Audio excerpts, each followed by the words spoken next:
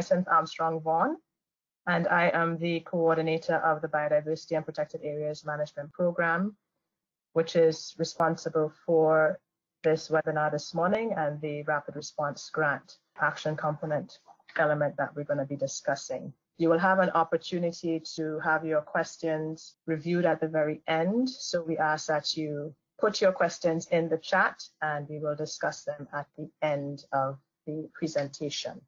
And I indicated earlier, just for us to know who's on the call, please provide your name and organization and contact information so we can follow up with you. I'm very happy that so many of you can join given the times that we are operating in, so I really appreciate it.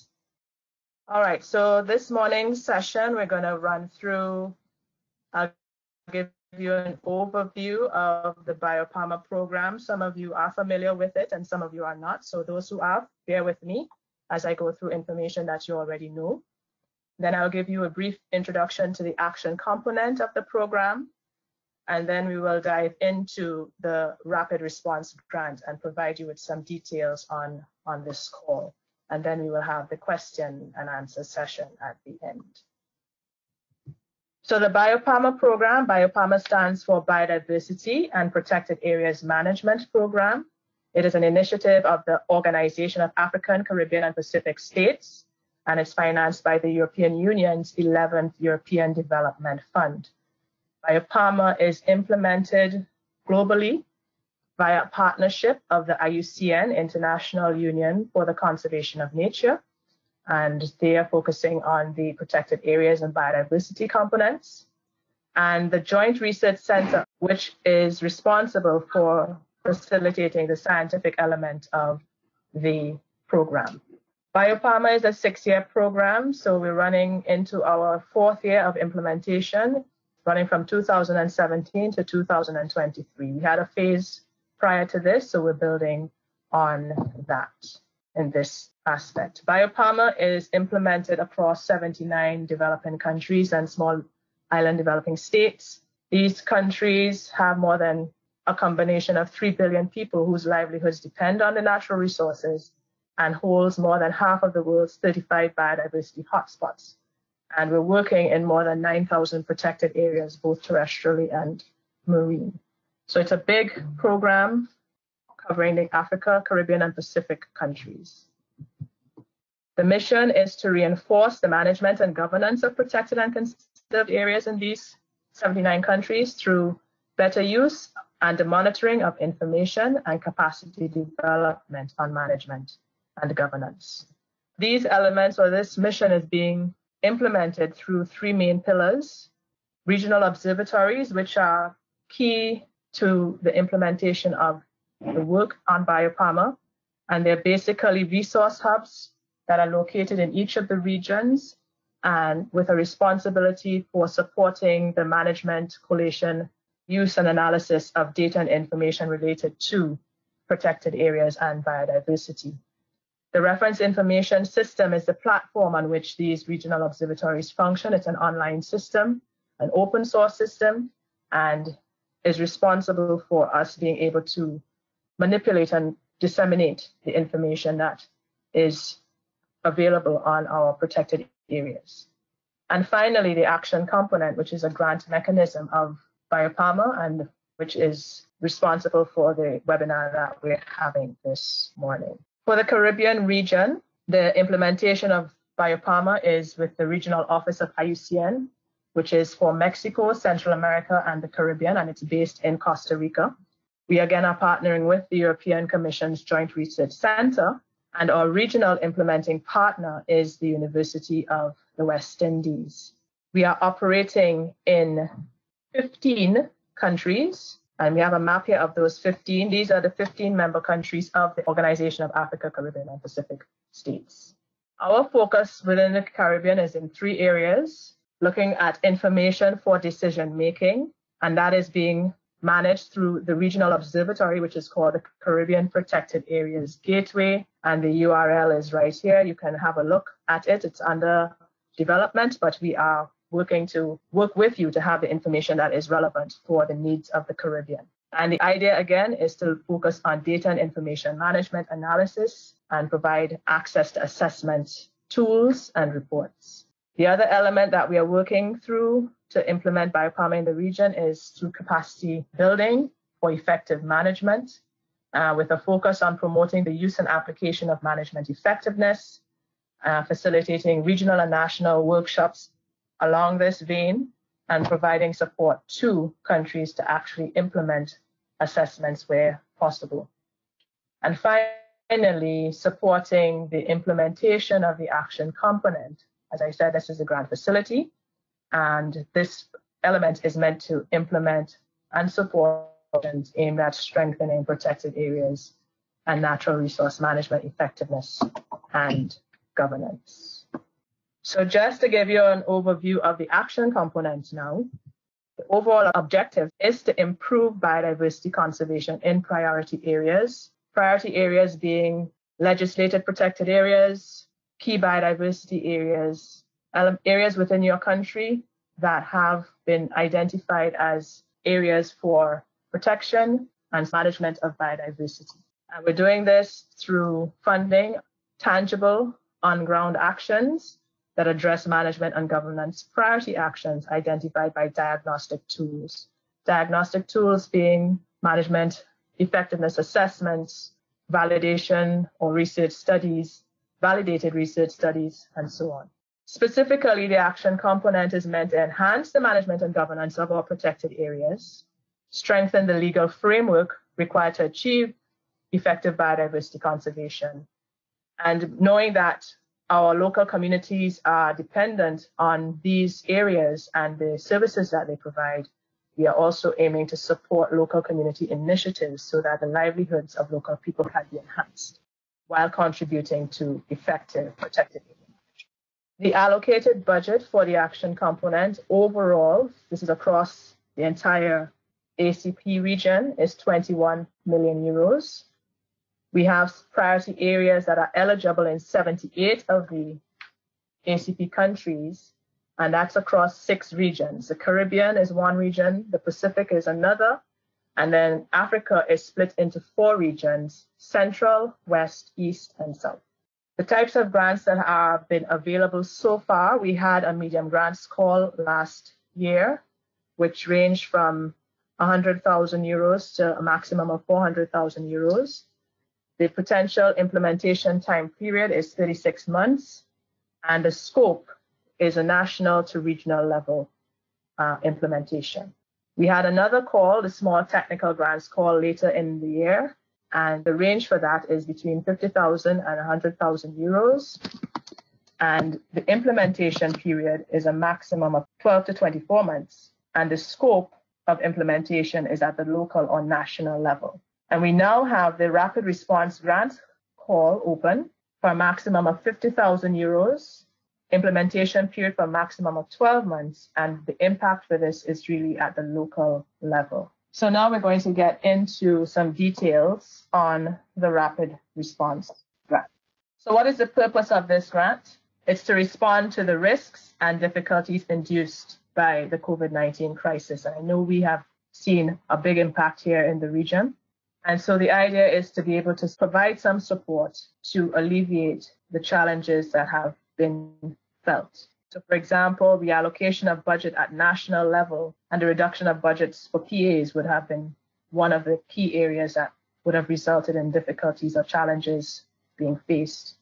Economic consequences for staff, health and security of staff, reduction of incomes from ecotourism, economic consequences for local community livelihoods, health and security of local communities, environmental crimes, etc. These are some examples of some of the risks and challenges that would have been faced or are being faced by our protected areas. So the objective of the grant, the Rapid Response Grant, is to enhance management and governance of protected and conserved areas. So again, trying to meet the overall goal of the objective of the action component. We also want to increase resilience to major shocks and recovery of the protected and conserved areas, including sustainable, innovative funding planning. And we want to try and maintain livelihoods and or enhance resilience of local communities to major shocks caused by the COVID pandemic. but again, whilst effectively contributing to protected areas management. So applications that come into this call should respond to emergency situations requiring rapid action, not existing long-standing programmatic issues. So examples of emergencies, and the emergencies that come in will be assessed against the following criteria: the urgency of it. How recently has the threat emerged or worsened due to COVID-19? We will only support emergency situations that have arisen in the last few months or weeks. In the case of the Caribbean, February, March would have been the time frame that we would have started to see any type of impact from this situation. So that's the time frame that we are looking at. Following the global onset and spread of the COVID-19 pandemic, or if the intensity of an existing threat has suddenly worsened. These are the types of things that will be considered. Time sensitivity is another area. Will there be a measurable conservation benefit if activities start quickly rather than in several months or years? And projects that require immediate assistance will be prioritized. The duration and reversibility of impact. Does the threat have the potential to cause long-lasting negative impact to the biodiversity value of the priority area or the community livelihood? These are some of the things that you need to consider when you are developing your actions, because these are what we will be looking at in the assessments and they will be prioritized. So who is eligible to apply for this grant? Public or private legal entities, registered or incorporated company or an organization that is registered as a separate legal entity in an eligible ACP country. So you have to be registered in one of the 15 Caribbean countries that I identified earlier. Examples of eligible organizations are national and subnational agencies, authorities, and organizations, NGOs, community-based organizations, small socio-professional organizations, small and medium enterprises, small profit organizations. International NGOs and regional organizations are also eligible to apply, but they have to meet these criteria of being registered in an ACP country, and also protected and conserved areas represented by its legal representative. The organization or entity must already be involved in the management, governance, and the community livelihoods of the protected or targeted priority areas. You must be involved in that. You do not have to be the main entity. You must be directly responsible for the preparation and management of the grant, and you must not be a beneficiary of any other grant funded by the European Union for the same activities. So for example, persons or I should say organizations that received grants under the medium grant call or the small technical grant call will not be eligible to apply for the rapid response grant. And there are other European funded projects that will make you ineligible if you have access to European funding.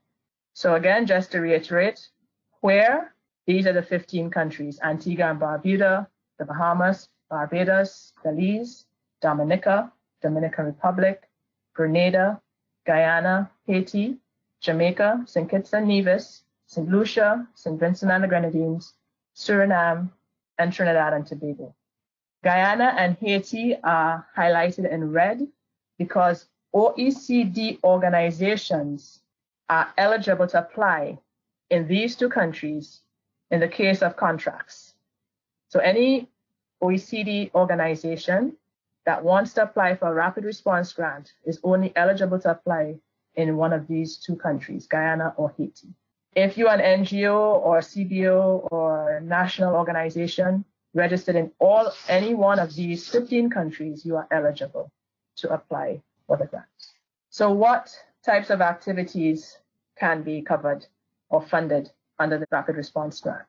As I said earlier, they must address emergencies, and we talked about what those could be and how they will be evaluated, resulting from the COVID-19 pandemic and the restrictions put in place in it. It must be consistent with the BIOPAMA Rapid Response Grant objectives. The activities must achieve tangible results and impacts within 1 year, because the duration is 12 months. And these will be tracked by clear indicators in the project logical framework. Activities must comply with IUCN's environmental and social management system. It must enable data and information sharing from the project with the regional observatory and the reference information system, and it must be cost efficient and sustainable. So here are some examples of eligible activities: maintaining or increasing patrolling and or anti-poaching operations, training for anti-poaching control, wildlife trafficking and monitoring, equipment purchases, so if you need a vehicle or a boat to conduct surveillance, you need communication devices, boundaries and zoning demarcation tools, personal protective equipment for field staff, these are eligible. Participatory patrolling and monitoring, so engaging your communities in patrolling and monitoring. Developing and promoting sustainable livelihoods, alternate economic activities for local communities in and around protected areas are also eligible. So examples, small-scale aquaculture, small-scale community-based sustainable agriculture are some eligible activities. Involvement of young professionals and or other vulnerable groups and members such as women and indigenous people. Enhancing protected and conserved areas resilience, so improving the recovery actions, increasing sustainable or innovative funding. Enhancing communication and promoting virtual wildlife tourism experiences for sustained local income are some options. Enhancing community resilience to major shocks such as pandemics and sharp decline in tourism. So again, building resiliency within your community livelihood opportunities and coping strategies that support gender equality and empower women are options. And avoiding total or partial change of the protection status of existing protected and conserved areas into other status for economic reasons. Again, these are some examples. This is not an exhaustive list. Whatever is applicable to your situation would be eligible, but justification, of course, would be required. Some actions that are not eligible. So you cannot purchase land. The purchase of land or involuntary resettlement of people will not be allowed or funded. Activities on indigenous people's lands or territories without having obtained their free, prior, and informed consent will not be eligible. Activities on land contested by local communities or indigenous people. Activities that negatively affect physical, cultural resources and their access and use, including those important to local communities. The removal or altering of any physical, cultural property, including sites having archaeological, paleontological, historical, religious, or unique natural values. Activities significantly affecting vulnerable groups within local communities, indigenous peoples, or where these communities have not provided their broad support to the project activities, and activities that include the procurement, handling, storage, and use of unlawful pesticides. These are ineligible, will not be funded by this grant. So the environmental and social management system screening is an important element of the application process. Projects will not only be assessed for their technical value, also be appraised for potential to address negative environmental and social impacts, or whether they foster best practices. And we are using the IUCN's ESMS system to do this. And this system is based on 8 overarching principles and 4 standards. So these are the 4 standards, the 8 overarching principles. In this rapid response grant application, we have a simplified version of the process. We have some basic questions to help us ascertain what potential ESMS impact may be from your project. But you must complete this in order for the application to be eligible. If your project is shortlisted for further evaluation, then you will be required to complete the full questionnaire for the ESMS screening. The rapid response grant application process is a simple process. It's not like the medium grant, which was very complicated, and it's not like the small technical grant, which was less complicated than the medium grants. This one is a one-step process, submission of a full proposal, so there's no concept and then full proposal. We're going straight to the full proposal. The call is open-ended, meaning from now until December 31st at 23:59 Central European Time, you can submit an application for the rapid response grant. I have put here the local times when the call will close, which will be 6:59 p.m. if you're in Atlantic Standard Time, 5:59 p.m. if you're Eastern Standard Time, 4:59 p.m. if you're Central Standard Time. If your application submission is after this date, then you will be ineligible for the grant. Once you have submitted your application, the intention is that 6 weeks from that time, you should be able to receive a response on the final decision for your application. Applications must be submitted in either English or French. Spanish, unfortunately, is not one of our official languages on the program. However, information will be provided on the guidelines in Spanish very soon. The application must be submitted online on the BIOPAMA Action Component portal, and the URL is here, and you have to have an account to actually enter and apply. We will not be accepting handwritten proposals, and all incomplete proposals will be rejected. Okay, so to give you an idea of how to apply, as I said, it's an online process.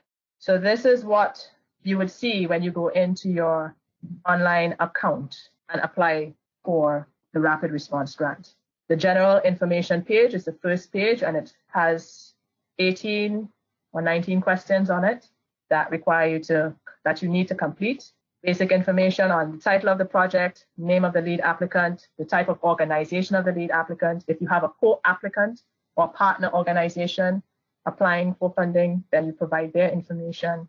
The priority area, the name of that area where you're going to be targeting your actions. If it is registered in the World Database on Protected Areas or any other global database, that information will come here. If you are not the supervisory authority, but there is one, then you include that here. It's usually your government agencies and so on. So this is the first page of the online application that needs to be completed. Throughout the online process, you have a button like this on every page where you can save your progress. So you do not have to complete your application in one sitting. You can save your progress and come back, and you will not have lost information that you would have entered before. But you must save progress on every single page. The second page is the simplified logical framework. This must be completed. Again, basic information on who you are, your organization, etc. And in here is where we need you to populate information on your project. What are the results of the activities that you are going to be implementing? Because we need to be able to measure impact and change. So when you are completing this section, you will add the result. You will click on this button, and it will give you a series of pages to complete and input information. Once you have completed those steps, then you will end up with something that looks like, you should end up with something that looks like this. What is your result? What is the indicator that is going to help us measure that? What is the baseline for that indicator, the year, the number? What is the target? What do you want to achieve at the end of the 12 months? How would you verify that you did achieve this indicator? You can come up with your own indicators, and you can use the BIOPAMA Action Component indicators, which are built into the portal. So the ones that are identified here that you see here is one of the BIOPAMA indicators that you can select if it is applicable to your project. The final page is a very important one. This is the page where all the documentation for completing your application needs to be uploaded. There is an application template, which is available here, and it's also available on the Action Component portal, and it's also available in the guidelines for the grant.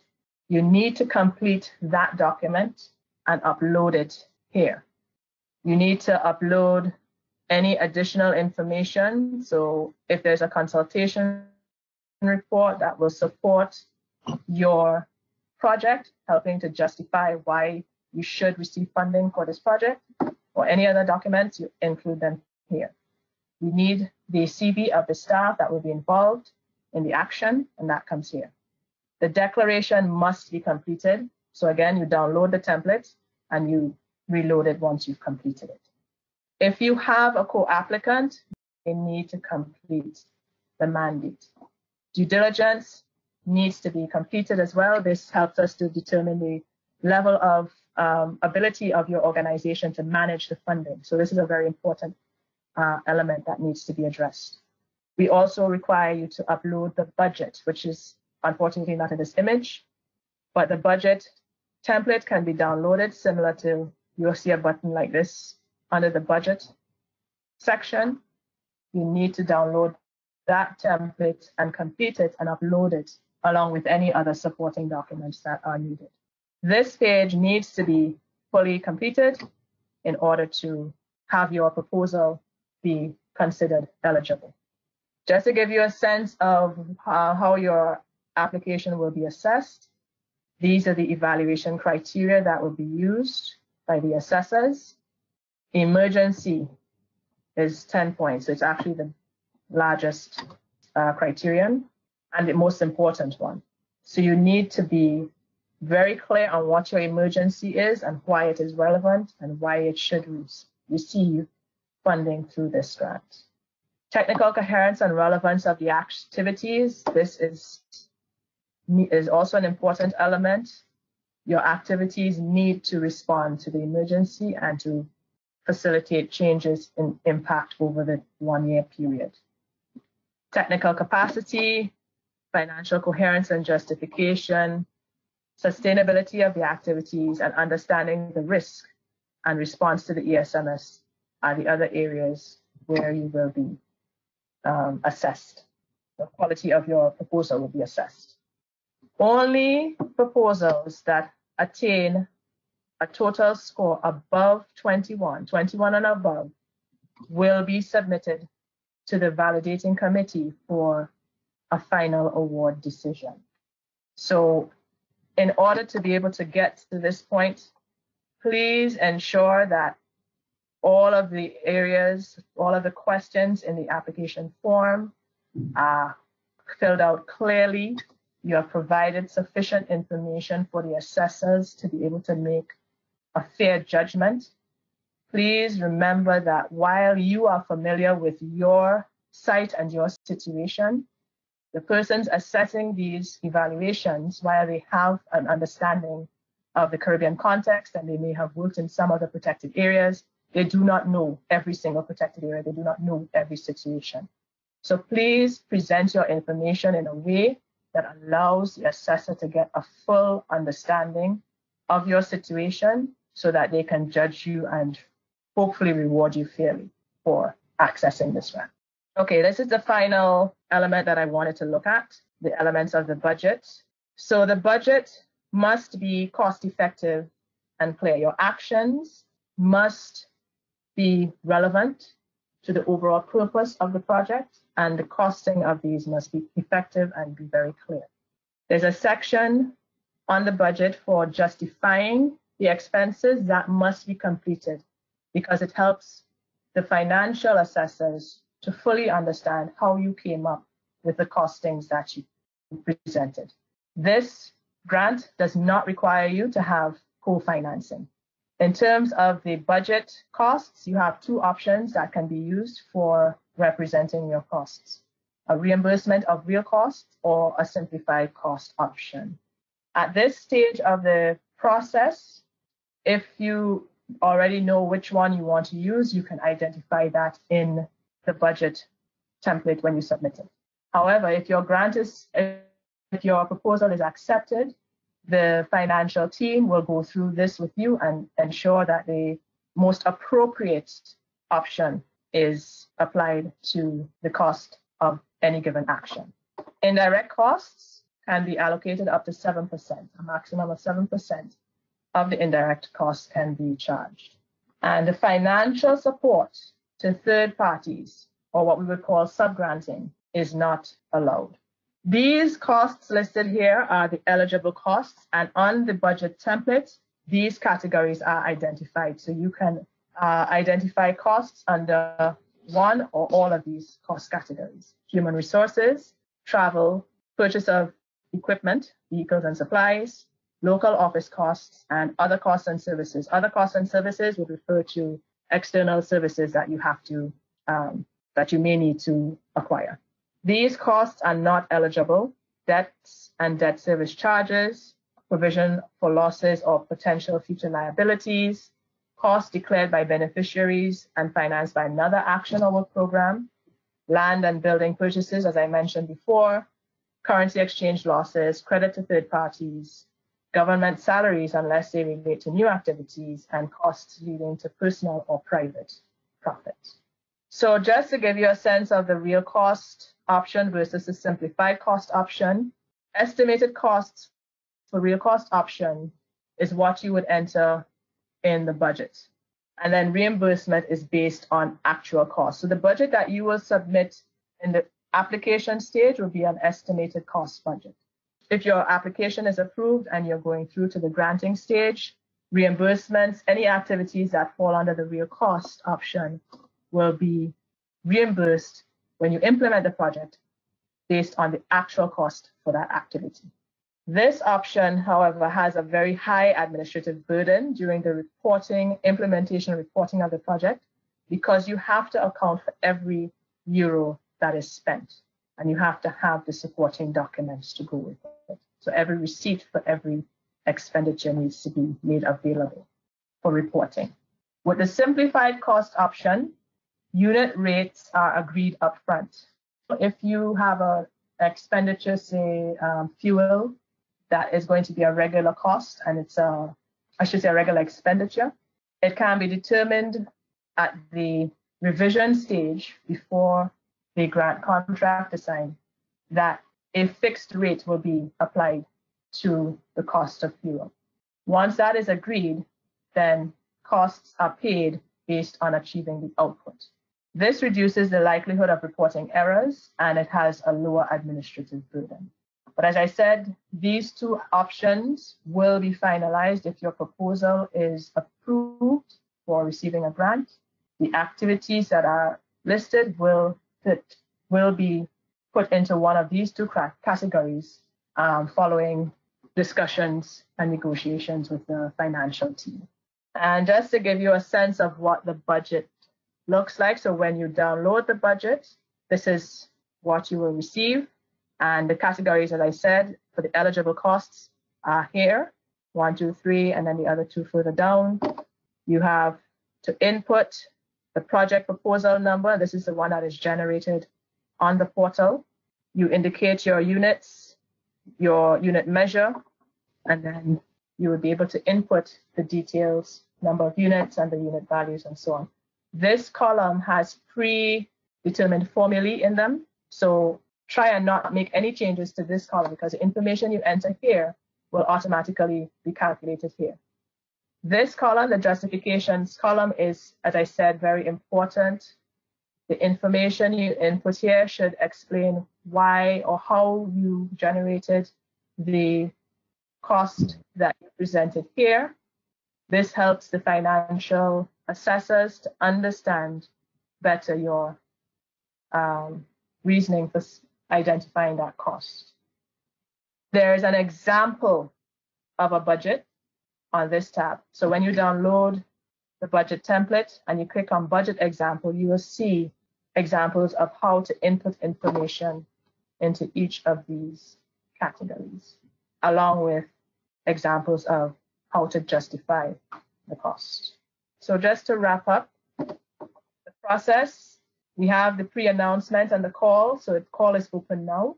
So you can submit your rapid response grant proposals to the portal. Once they have been submitted, the regional team will evaluate submissions. If any information is needed, they will get back to you to clarify information. Once the assessment team has completed their review, a report is done and sent to the validation committee, which is the European Commission and the Organization of Africa, Caribbean, and Pacific States. So basically the donors are our validating committee, and they will review the submission and determine whether it is valid for an award or not. Their decision comes back to the Action Component Secretariat, and the proposal, I should say the final decision, is made known to the applicant. This entire process, from the time you submit to the time we come back to you with a decision, ideally will be 6 weeks. I say ideally because things do happen, but we want to make this as rapid as possible. So that is why we are going to be pushing as much as possible to have a quick turnaround time so that you can, if you're successful, you can receive your award and you can implement your program over the next 12 months. So where you can find information, and you'll probably have already checked it out, the Action Component portal, action.biopama.org, is where you will find more information on the Rapid Response Grants. You'll find the Rapid Response Grant guidelines, and as I said, they are currently there in English and French, and the Spanish will be there soon. There's the ESMS manual, which will give you some information on the environmental and social management system of the IUCN and how that process works. There's also information on the procurement policies for IUCN, and for this, I should say, for the BIOPAMA grant. And if you have any questions or queries, this is the email address that you should use to ask your questions, and you'll get a response, hopefully in a relatively quick time. So that's everything I wanted to cover with you today. So hopefully you have some questions that I can respond to. If I am unable to respond to your questions, I would revert to the grant management team and come back to you with those answers. So I will turn over to Justin, my colleague, to help me with this process. Hi, good morning, everyone. I'll be now going through the questions that appeared in the chat. So the first question was, do activities need to occur within a protected area? Right. So as I said, the aim of our grant is to support protected and conserved areas. Ideally, we want those to be, and they have to be priority areas. So most of our priority areas are legislated protected areas. They can also be key biodiversity areas. But I just want to find the correct terminology in the grant guidelines, so I tell you exactly what we are referring to when we say a priority area, because we do define that. Our priority areas, we define those in the wider conservation landscapes to include, among others, key landscapes for conservation where identified in the country, key biodiversity areas, marine managed areas, or other protected and conserved areas where their importance is justified by a diagnostic tool or strategic document in the ACP country. So in short, it does not have to be a protected area, but it has to be an area where you can show with justification that it is a priority area for conservation in your country. Okay, we had a comment. In Guyana, online proposals are difficult for indigenous communities and they need help the most, or they need the most help. So in the event where you cannot complete an online proposal, now it's possible that another agency can partner with the indigenous community and be the lead agency to complete the application. Where there would be a challenge, if it cannot be done online, then you need to let us know and we can determine how we can facilitate the application. The reason we have gone to the online system is to help us to collate information and make the links with the regional observatories, which are online platforms. The more we can have the information already input at the start online, it makes that process easier for transitioning information to the regional observatories where the final information on indicators and so on will be made available. Okay, there was also a comment and a question about, I think it related to the evaluation criteria, where the individual asked about communities having to go through an organization and they asked what if those organizations already have an independent EU grant but are doing this for a community? Okay. As I said before, if you are the lead applicant and you have an EU grant already, then you will be ineligible for this, to apply for this grant. So in the event that you are the organization applying, then, and you already have a grant, it makes you ineligible. If the community has the capacity to apply for themselves, then they can do so as a community-based organization, for example. If they're registered, then they can apply. I don't know if I'm answering the question. Is that clear for you? Hi, it's Raquel from BIOPAMA. The problem is that some of our communities are having impacts and they don't have the online access. So that's why I was asking, we already have a grant. So if we can help them, or maybe if we can help them, but we already have a grant, so it's very difficult. It puts us in a difficult position. So that's why I was asking. Like, the grant is not from us, but it may have to come through us. If some consideration could be given for that, it's not our grant; it's for the community. And we have a few communities now that are starting to have direct impacts. Right. That is something we would have to ask of the head grant team in IUCN. Thank you. Thank you. So that is a situation I can present to them and see what. Yeah, thank you. Also, I missed the email address. If you guys can put it up when it's finished, I really would be happy. Thank you. Sure. Welcome. Thank you.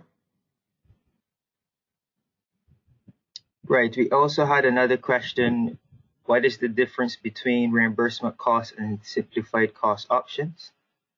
But I believe this probably was answered in the presentation about the simplified cost option. Yes, it was answered, Justin. I was looking for that to ask that same question, but then I realized Hyacinth answered it later on in the presentation. Okay, perfect. Right. All right. The next question was, what are the indirect costs? Okay, so your indirect costs are basically those that are not fully covered by the project. So, for example, if you do not put in significant costs for local office operations, the indirect costs will cover that. So your utilities, your rent, printing, copying, supplies, that type of thing what would be covered in indirect costs. Okay, someone asks, what is the status of the small technical grant awards? The small technical grant awards were, a final decision was made and the notifications were sent out. I am trying to remember, last week maybe. So if you applied and did not receive a notification, please send a response to the email address that I showed earlier. So I will have to go back on that and someone will respond to you. Okay. So this person joined late. What are examples of activities that qualify as emergencies? So there is a slide that speaks to some of those and the guidelines as well, but you're basically looking at if you're in a protected area and you want to beef up your surveillance because that was impacted. So patrolling and surveillance, training for improved surveillance and monitoring, community-based monitoring and patrolling, involvement of youth, young professionals and indigenous peoples and women. Anything that will improve your situation. And again, as I said, livelihoods, improving the livelihoods of your community. So if you're looking at alternatives to physical tourism or whatever the case may be, those are eligible activities. But again, it's dependent on your situation and what you see as needing, as being viable solutions And that's why I said in your application, please present what your situation is and clear justification for why this is a need. And don't take it for granted that the assessors will know, understand. Hi, Alison. Hello. Dominic, that was my question. And okay. I wanted to find out whether a situation where you have budget restrictions or limitations due to COVID-19, whether you can apply for grants to meet those shortfalls. Right. So towards the beginning of the presentation, I think I had identified that budget cuts, for example, would result in some of the risks that you would be facing. You will have to indicate that those budget cuts are a result of the COVID-19 situation and what your government's actions were and how they are impacting on your work now. So one of the things we won't fund is, and I think it was identified there, is the salaries of staff unless it's for new activities. If you've had ongoing activities that are not necessarily impacted by COVID, then we can't fund those. But if those ongoing activities were threatened or increased, or the threat of them increased, or anything along those lines, then you need to justify that and it would potentially be viable for funding. But you have to present the information and the justifications why this is needed. I also wanted to make the point that I think somehow I find this process designed almost to limit the number of successful applicants. I just wanted to put that in there. You know, it's limiting. Having gone through it one time, you know, it seems a little bit easier, but I'm worried about those people who would really want to apply. You know. Right. So as I said earlier, I mean, this application process is the easiest of the three that we have had so far. I say the easiest in the sense that it's really just an application form that needs to be completed and the information has to be put in. The budget, again, I think it's fairly simple because don't forget, this is only for 1 year of implementation. So it's not meant to be complex in any way in terms of the actions that need to be implemented. I understand that there may be some limitations in capacity of persons, and as much as we can support as a team in facilitating the online process, I mean, we cannot do the application for you, but we can guide you through what would, as I said, like giving you guidelines, you know, present justifications and that type of thing. I think that's the best that we can do from this end, because we cannot get into the full, unfortunately, development of proposals. But I think this process is the most simplified of the processes that we've had so far. Yeah, I'm agreeing, but I just wanted to put that in there because I've been noting some of the comments about, you know. Yes, noted. Yeah. Yes, and that's fair. And again, these are the types of things that we need to that will be translated to the decision makers, because at the end of the day, they're the ones that presented us with the guidelines and so on. So as much feedback as we can give them from the stakeholders that they want to help the most, that's what we will try to do. And hopefully that, not for this one, but probably for other calls that would come out, we can see some of those improvements in those. Yeah, well, thanks for that. And rest assured, I'll try again. Not giving up. Please don't. The funding is there to help us. So as much as we can access this money in the region and use it, let's please do. Okay, we had another question. Can a grant be submitted that supports sustainable financing of the PA system of a country? Of a country, I don't think so. So again, this has to respond to an emergency or need for a local site. If you're going countrywide, we'll have to get some justification, but the idea is to be impacting on the ground at a specific location. Okay. Next question. Can an agency apply for a rapid response grant and small technical grant at the same time? If not, can the small technical grant be applied for immediately after the rapid response grant? Okay, so as it is now, the small technical grant was closed and decisions made. So the only call that is open and eligible for applications is the rapid response grant. If there are any calls that come out between now and December, the criteria for how criteria would be defined regarding whether you can apply or not if you've received, for example, a rapid response grant in this case, or a small technical. But at this stage, the only call open is the rapid response grant. So if you have not received a small technical grant or a medium grant, you can apply for this one. Okay, what are your reporting requirements and how will BIOPAMA share project information and activity successes to share best practices quickly to help everyone? Okay, so once a grant has been awarded and a grant contract signed, the grantees will have technical and financial reporting requirements that would look at responding to the logical framework. The logical framework should be defining the actions and the results of the program and how those are being implemented and impacted.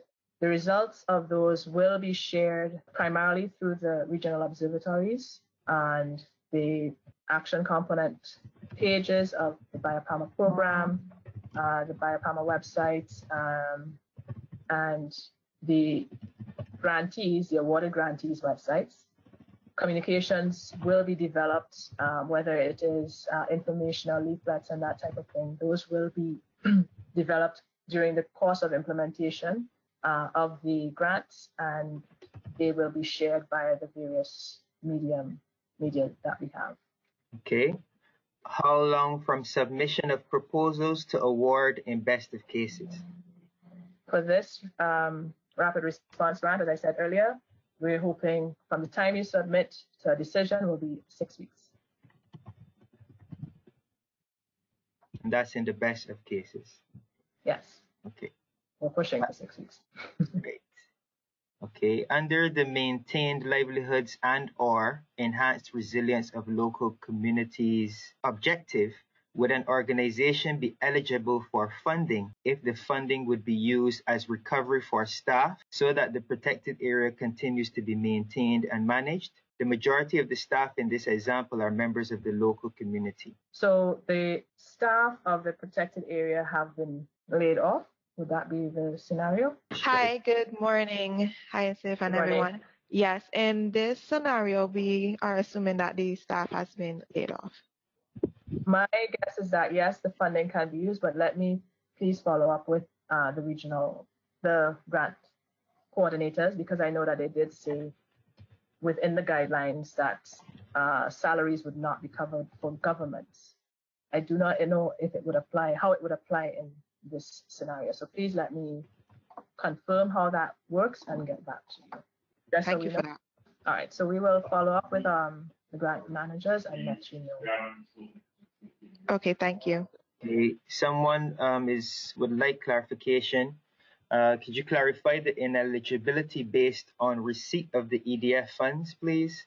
You mentioned grants, but does this also apply to budget support programs that a country or sector may receive from the EDF?